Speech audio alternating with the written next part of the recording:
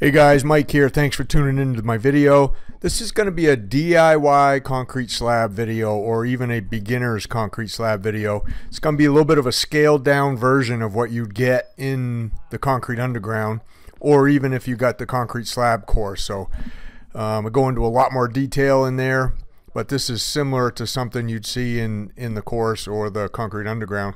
So what we got here is we got a 21 foot by 12 foot garage slab we're putting here, and the excavator came in and he grubbed out the original soil. He dug that down about 18 inches, and then he brought in the base gravel, and that's what you see under the styrofoam. So he brought in about 18 inches of that base gravel, compacted it, leveled it, got it really nice and level, and then he put 2 inches of styrofoam over that, bigger than the slab. So 16 by 24 on the styrofoam, the slab is 12 by 21. And then on top of the styrofoam, he put 6 inches of crushed rock. So we got 12-inch thick edges in a 6-inch thick slab.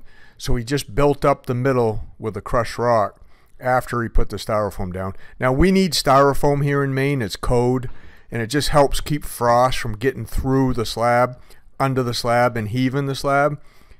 So that's all the styrofoam is there for. You don't really need styrofoam to do a slab. But where we live in Maine, we put styrofoam under all our slabs. So if you don't need the styrofoam, you can do this exact same thing without it. So what we do is we get our boards laid out. Our two end boards are 12 feet exactly, and then the side boards are longer than the length of the slab, so we can screw the end boards into it. And what I do is I go around and I measure, like I'll measure 21 feet on the one side, mark it, and we'll screw those corners together just like what Luke's doing now. On this front side, I measured over 12 feet, put a pencil mark, and then we line the boards up on the pencil mark and get it screwed right together, right at the dimensions that we need it to. And then in order to get the slab square, we'll just measure diagonal to diagonal until we get it to where both diagonals are exactly the same. We may have to tweak it a few inches one way or the other. And then we know the slab is square. So again, if you're thinking of doing a concrete slab yourself, or if you've never done a concrete slab, these are the basic steps you're going to follow to get a slab done. Now there's a lot involved. There's a lot more involved than what I'm going to be able to talk about in this short video. But this at least shows you the basics on how we do every single slab we do, whether it's a small one like this or whether it's 60 by 30. I mean, the basic steps are all the same. Laying out the boards, getting them measured, screw them together, getting it squared, getting the forms pinned in place, setting them to grade with a laser. In this slab, we put in a mat of rebar. That's that fiberglass rebar. That stuff, that 3/8 rebar right there, is as strong as 1/2 inch steel rebar. So number 4 steel rebar. It's rated for the same strength. And we just threw some bricks under it to keep it up off the sub base. So again, if you wanna learn how to do this, if you want to learn how to do concrete, if you're thinking of doing your own concrete slab, I would definitely check out the link for the concrete underground. That's in the description of the video. Or if you could just get the concrete slab course too. Now the concrete slab course is included in the concrete underground, so you get that if you join the underground. But if all you want is just a slab course, and you buy that and you have it forever, you could do that too. So we got our concrete ordered. This was probably the next day. We don't usually form it and pour it in the same day, although you could. This is early the next morning. We ordered, for this job, I ordered a 3,500 PSI mix with fiber mesh. Fiber mesh is just a secondary reinforcement. We put it in all our concrete here in Maine. You don't really need it if you got the rebar in it, but we always just put it in. It's just cheap insurance to help with shrinkage cracking a little bit. And then we use a mid-range water reducer in all our concrete mixes. That just helps us pour the concrete a little bit looser so it flows a lot better. It's just easier to pour, it's easier to screed, it's a little bit easier to bull float. So mid-range water reducer, if your company has that, would be a good idea. And then the other thing is we always put a little bit of air entrainment in our concrete in Maine. And if you live in areas that have freezing and thawing, you know, and your concrete's going to see maybe if it might get some moisture on it that freezes and then unthaws and then freezes and unthaws, you're going to want a little bit of air entrainment in your concrete. That just helps protect the concrete from, you know, the surface popping and peeling and scaling. So a little bit of air entrainment. If you don't live in a freeze-thaw area, then you don't have to worry about that. You just get non-air concrete. Now we're checking out the boards, making sure they're staying nice and straight. That's what those little 2x4s are coming off the forms. They're just, we call them kickers. They're just kind of like bracing. They help keep the forms in place as you pour the concrete in there. It kind of wants to push the forms out. So you got to have some brace in there, and we use a string on top of the board. You can kind of see the string right there. We like to put it right in the middle of the board. You could put it on the inside edge if you want, and we just eyeball that string as we pour to make sure the forms stay nice and straight.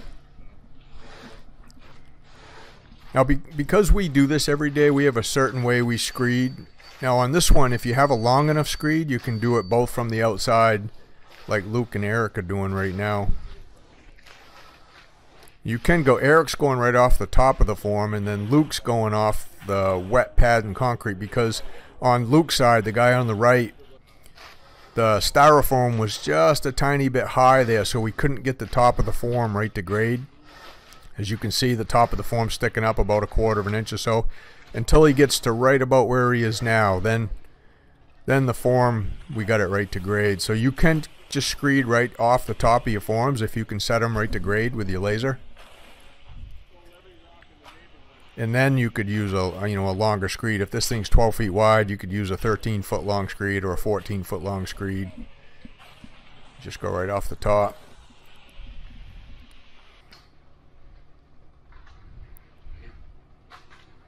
So the concrete driver, you know, technically he's there to work for you. You're buying the concrete, you're the customer, so hopefully you get a good driver and he'll work with you a little bit, have some patience with you.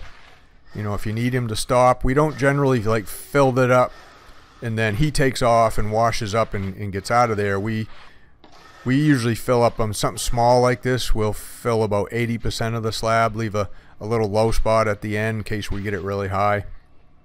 And then we can pull the high into the low spot without having to shovel it out. And then, you know, hopefully he'll wait for you a little bit. And then you could back him back up if you need to and just fill in whatever you need. And then you get your concrete really close without making a mess on the outside. So basically that's the pouring, you know, making sure the form stays straight, making sure the rebar stays in place, magging the edges, screeding. And then the last step, you know, would be to bull float it to get it smooth. You'll see that in a second. And then on this slab, we're going to add some anchor bolts in, so when the builder comes, he can secure the walls down to the slab using the anchor bolts that we're going to wet set in the concrete. But again, this is like a mini scaled down training video of a concrete slab, and I got many trainings of slabs that I've done in a lot more detail. Some of them, you know, are up to an hour long in the concrete underground, in the concrete slab course. So if you want to check that out, again, the link for that's down in the description. You can see Darren running the bull float over it. There's a certain technique to running those that help you when you go to finish. Now we don't generally leave these bull float finish like this. We'll power trowel finish these, or we'll hand steel trowel finish them to get them even smoother and nicer. And then we'll add maybe a saw cut or two to help control any type of cracks that may want to develop later on. Shrinkage cracking, you know, concrete cracks, that's just normal. As it cures, it shrinks, so it kind of tends to want to crack. Probably something this small wouldn't crack, but we don't take a chance. We'll still saw one down the middle. But that's the basics of getting your concrete slab formed up and poured. And now what we're doing, according to the homeowner, you know, he gave us specific details where he wants those anchor bolts, is we're measuring them out. You know, Eric's coming behind me and he's wet setting them down. 45 minutes.